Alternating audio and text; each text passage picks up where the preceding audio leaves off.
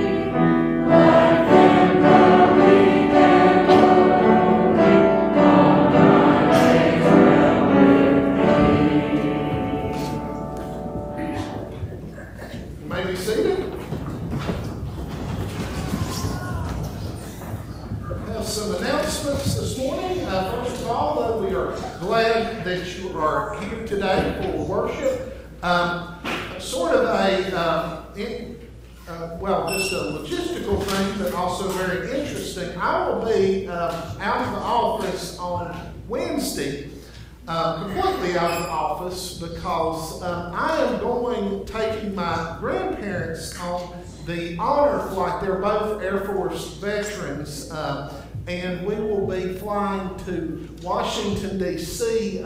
For the day, and it's going to be a long day. I got to be over at the Greensboro Airport at 6 a.m. and the flight will come back to Greensboro at 8:15 p.m. So also just keep me in your prayers with that, but just wanted everyone to know. Couple of things. If you are planning on attending the lunch at Blowing Rock, we still have a few weeks left to sign up, but the sign-up sheets are available for that and also for the band. And I know we've got any other announcements. Yes, I want to emphasize in the bulletin it says that we want to have the chicken here Friday, so we'll know how much we have chicken and broth, and so we'll know how much we have after we got to put more chickens. The next thing, if you are planning to make a pound cake or brownies, we would like to have that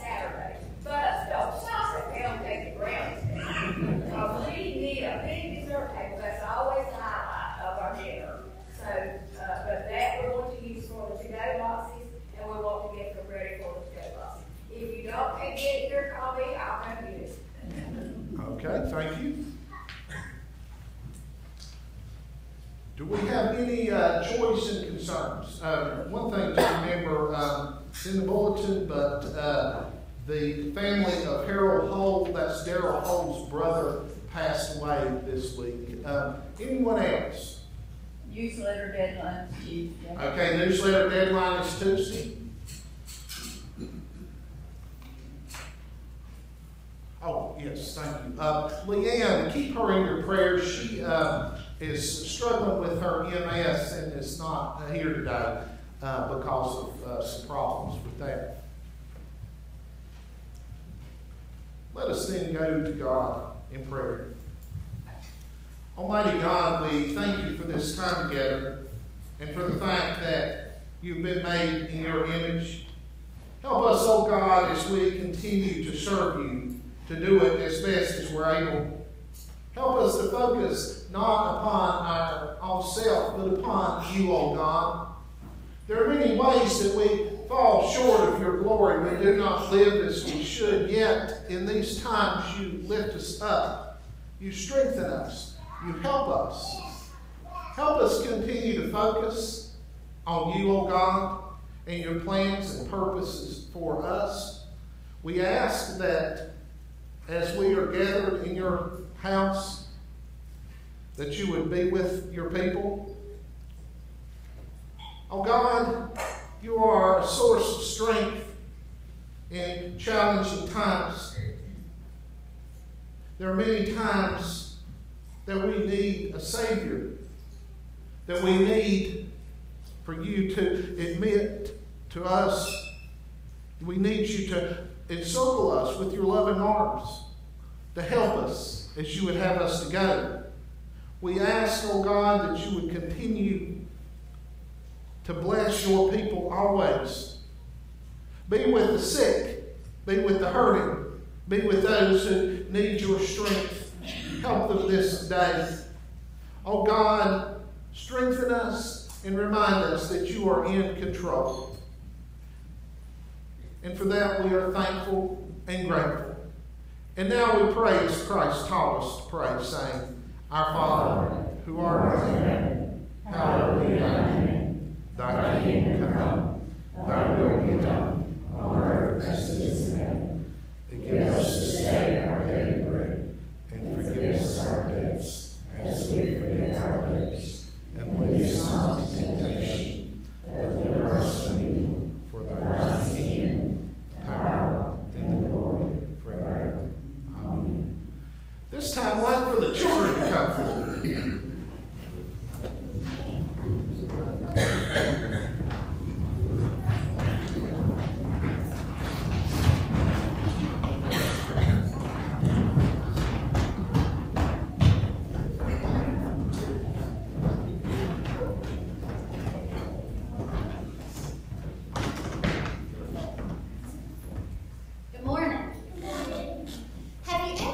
Something that you just really liked, like maybe it was something that you collected. Oh yeah, I'm collecting those little Mario Karts. You're collecting Mario Karts, okay? How many do you have? Do you know? I have 6 and I need 2 more. All right, but they're pretty special to you, aren't they? Is anybody else? Okay. Is anybody else collecting anything? Sometimes, go ahead, Lola.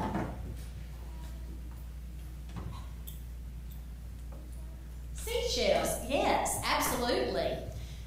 Go ahead, Cameron.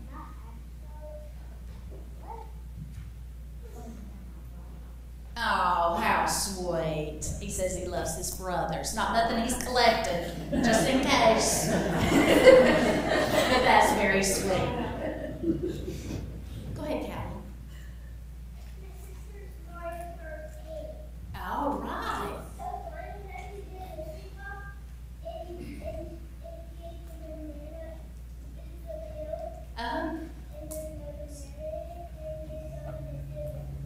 Oh my goodness, that's fun to play, isn't it?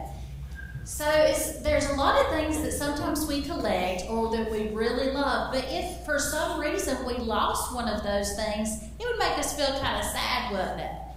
Well, when I was growing up, it was a big thing to collect stickers. and you would have a book, and it would have all different kind of stickers. Sometimes you would have a sticker that you could scratch and it would smell like something, or if you had a sticker that looked like it was 3D, like it was coming out at you, that was like the cool stickers, and you were really excited to show your friends these stickers. If you lost one of these things, it would make you very sad, and you would go, oh, I got to tear up my whole room because I've got to find what I'm looking for, right? Okay, so that made you sad, just like if you lost something, it would make you sad. Well, do you know that shepherds have sheep?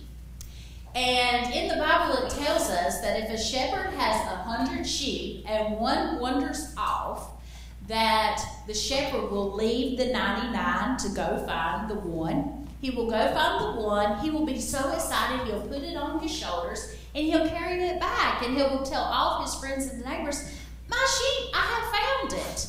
And he's so excited. Do you know Jesus is like that to us? He can have 99 people who absolutely love him and praise his name, but then he can have one who doesn't know him, and then someone shows them Christ, and he gets so excited. He's more excited about the one person that he saved than he is about the 99 who haven't sinned. So that's how we should think, that just because it's just us doesn't mean that God doesn't think of us. He takes care of each and every one of us, and that we're all important. Even the ones that are lost are important. So Robin Caskey got you guys all stickers, and I know 2 people, Lola May and Kiva, will like these. They're Star Wars stickers. So if you decide that you want to start you a sticker book. And we do have children's church.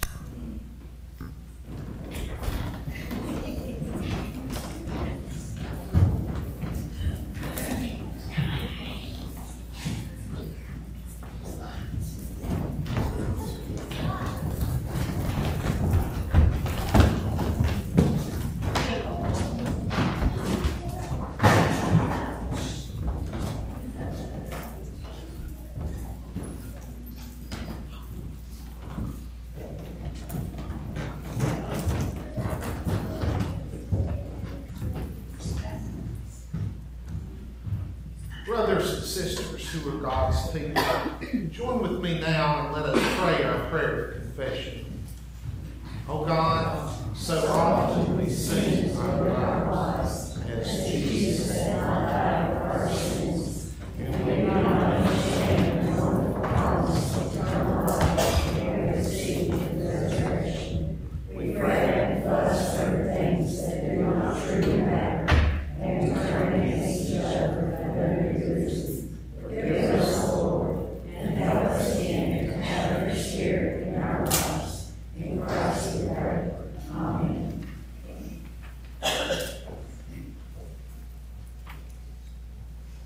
Hear the good news of Jesus Christ, promised in the gospel to all who repent and believe. As I live, says the Lord God, I have no pleasure in the death of the wicked, but the wicked turn from their ways and live. For God so loved the world that he gave his only begotten Son, that whosoever believeth in him should not perish, but have everlasting life. Amen.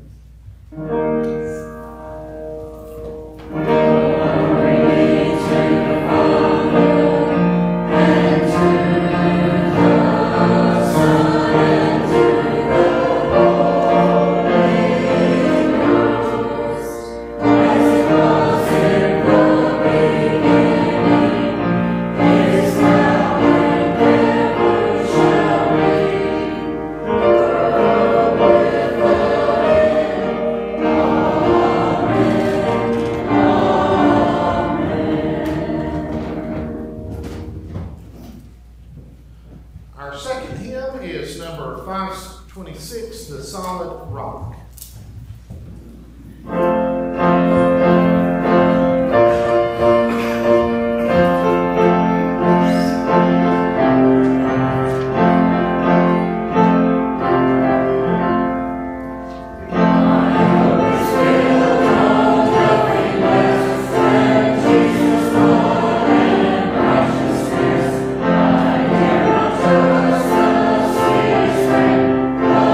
Only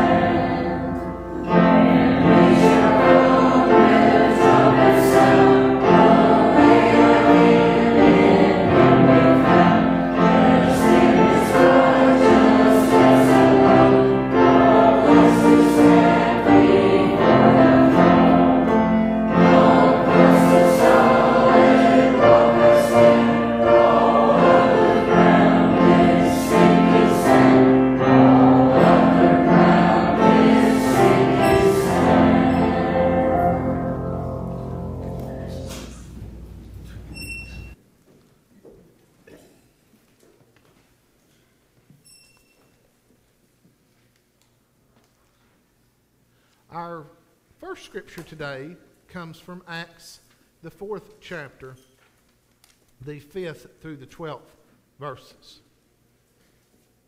The next day, the rulers, the elders, and the teachers of the law met in Jerusalem. Ananias, the high priest, was there, and so was Caiaphas, John, Alexander, and the other high priest family. They had Peter and John brought before them and began to question them. By what power or what name did you do this? Then Peter, filled with the Holy Spirit, said to them, rulers and elders of the people, if we are being called into account today for an act of kindness showed to a man who was lame, and are being asked how he was healed, then you know this, and you and all the people of Israel, it is by the name of Jesus Christ of Nazareth, whom you crucified, but whom God raised from the dead. That is, this man stands before you healed. Jesus is the stone you builders rejected, which has become the cornerstone. Salvation is found in no one else, for there is no other name under heaven given to mankind which we must be saved. Sanctify us through your word.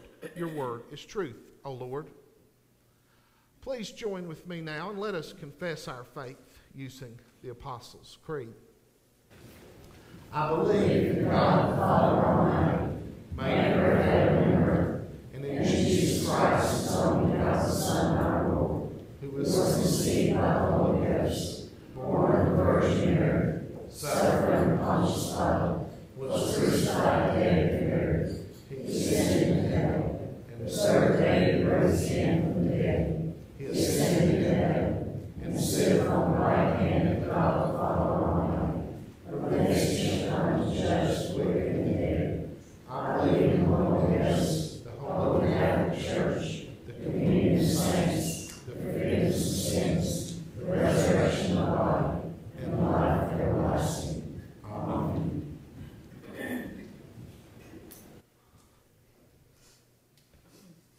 We've been blessed with many good and wonderful gifts. Let us return a portion of those gifts to Almighty God.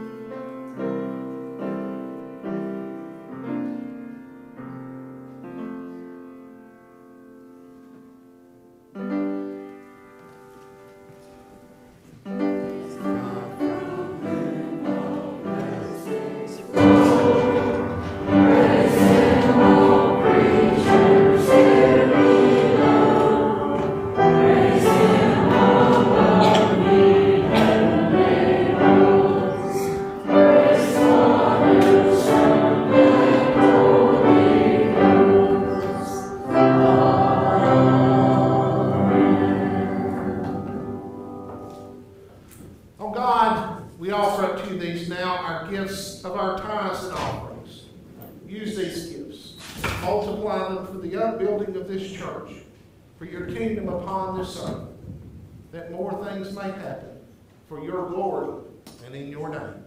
Amen.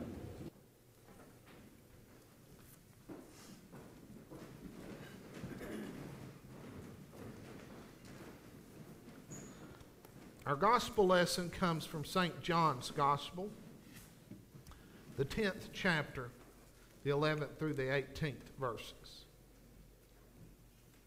I am the good shepherd, and the good shepherd lays down his life for the sheep. The hired hand is not the shepherd, and does not own the sheep. So when he sees the wolf coming, he abandons the sheep and runs away. Then the wolf attacks the flock and scatters it. The man runs away because he is a hired hand and cares nothing for the sheep. I am the good shepherd. I know my sheep, and my sheep knows me, just as the Father knows me. I know the Father, and I lay down my life for the sheep. I have other sheep that are not of this sheep pen. I must bring them also. They too will listen to my voice, and there shall be one flock and one shepherd. The reason my Father loves me is that I lay down my life only to take it up again. No one takes it from me, but I lay it down by my own accord. I have the authority to lay it down and the authority to take it up again. This is my command I received from my Father. The word of God for the people of God. Thanks be to God. You may be seated.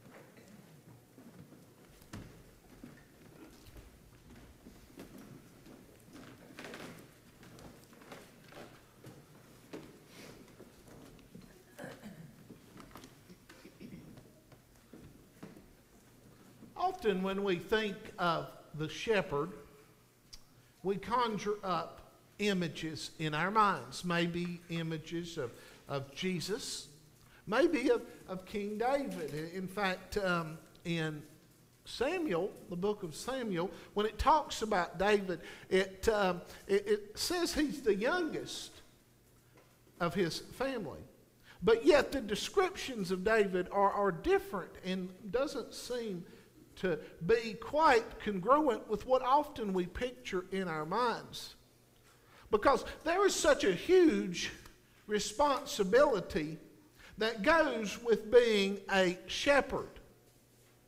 And today's gospel lesson equates the owner of the sheep as being the good shepherd with the hired help. And there's a certain amount of strength that comes from the shepherd, because it was a dangerous kind of job. You had to fight wolves, perhaps bears. And the slingshot is a very powerful weapon that takes a certain amount of skill in order to use the sling and to attack with it. But it gives us this imagery here of the good shepherd who owns the sheep, who knows them by name, who cares about each of them. He owns the sheep, and when the wolf attacks, he will stand firm. He will face danger because his priority is the flock. And this is where the image of Christ as the good shepherd comes in, because he will not run when adversity happens. He will not turn his back on the flock just because things get tough. This week I had the opportunity to go to a minister's meeting, and it was on the health of the church and the health of clergy in the post-COVID world in which we are living. And it was a very interesting thing to me to see some of the statistics that were out there and how things have changed in the last few years. And we know that. And some churches have, in fact, grown in the last 4 years. Some have stayed the same. Some have shrunk. Some have even closed in that amount of time. And maybe we start to wonder, as the flock and as God's people, where the good shepherd is. Maybe for us it seems like the wolves are gathering at times. But we cannot forget that he is in control and that he knows the sheep. And by knowing Christ, we know the Father. And he is going to reach out and bring us together as God's people under one flock and under one shepherd, because that is part of the plan and purpose. And it's easy, I think, to make excuses. It's easy to not go along with something and just kind of shake our hands and say, this is the signs of the time. But I don't believe that God has lost his control. I don't believe that Christ is gone away from us. I believe that Christ knows what's best for his flock, because we might not know the story, but like the book of Acts reminds, because Peter and John have come before the Sanhedrin. They're asking, where do you get this authority from? How do you say this stuff? What makes it true? You know, that's one of the things that is so important. Anybody can spout off knowledge about anything. And that's what is being questioned here, is where is their authority come from? Because I sometimes, most of you probably know my, sometimes I can be sort of sarcastic, and a lot of times I think I'm funny, but I'm probably not. But I love to tell people, you know, that everybody's got an opinion about something, and that 50% of the people know this to be true. which doesn't make a lot of sense, but it's just throwing things out there. And what are we basing things on?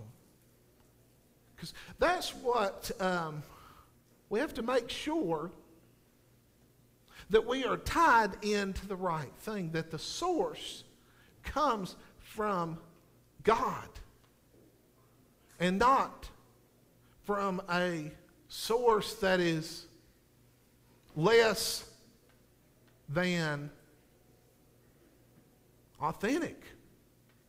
And see, when they are brought before them, they clearly point back to Jesus is where the power comes from. And they acknowledge Jesus, but also point out that he is the stone that has been rejected, and it has become the cornerstone. The cornerstone is the most important stone of the building. It has to be there to give it strength. You can't have a stone missing from the foundation and a building be sturdy. In fact, one of the things that you have to make sure is that your foundation is in good repair. And they acknowledge that what they are saying is the truth, and it is coming from Christ. And that salvation is found in no one else but through him, who is the good shepherd. And it gives this beautiful imagery about the sheep knowing the voice of the shepherd. And how, they know him, and when he calls, they immediately know who it is in that voice. And that's a wonderful thing to behold. Nowadays, most of us have caller ID. And we know who's calling. We can see it on our phones. But I'm old enough to remember how it was before caller ID, and sometimes how you might recognize if it was someone in your family. They would call you by name, and you would immediately recognize who it was that was calling you. And that's how it is with Christ. And we as the sheep hear his voice and recognize that voice, and it draws us unto him. And that's an important thing, to hear those voices of God that is drawing us. And Christ lays down his life for us, for his sheep. And this is by his own accord. The words of Christ here are in red, and this is by his own choice. He lays down his life for us. It is not something that's forced upon him, but that he chooses to do for us. Like sheep, we go astray. Like sheep, sometimes we escape the sheep pen. I remember when I was a boy, and we first got goats for the first time, and Dad did not realize that electric fence is not enough to keep in goats, and he built this beautiful thing, put 2 strands of electric wire, and we put the goat in there, and 5 minutes later the goat was out. And it takes a lot to keep them in, and it's the same way with sheep as well. And don't we too strive to leave the pen? The pen is the place of safety, the place of food, the place where we can be a part of that flock. But yet sin is still a part of our world. It still draws us to make the wrong choices. It still draws us to do the wrong things. It still draws us to go away from the flock. But the Good Shepherd continues to seek us out. The Good Shepherd continues to lead us, continues to show us how we should go and do and be, because He is the Son of God and protects us from adversity. But does it mean that things will be perfect? Because what we have to acknowledge as people is when we go out on our own, when we run away from the flock, when we run away from Christ, we might go into the brambles. We might cause pain of ourselves. We might step on ground that is hard.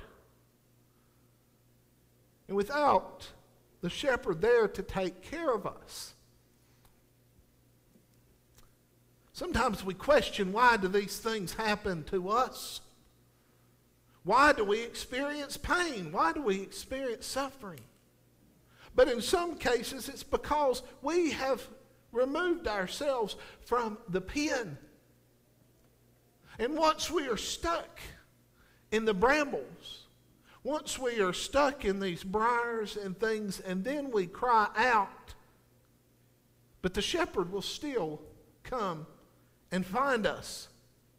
The shepherd will still reach out to us.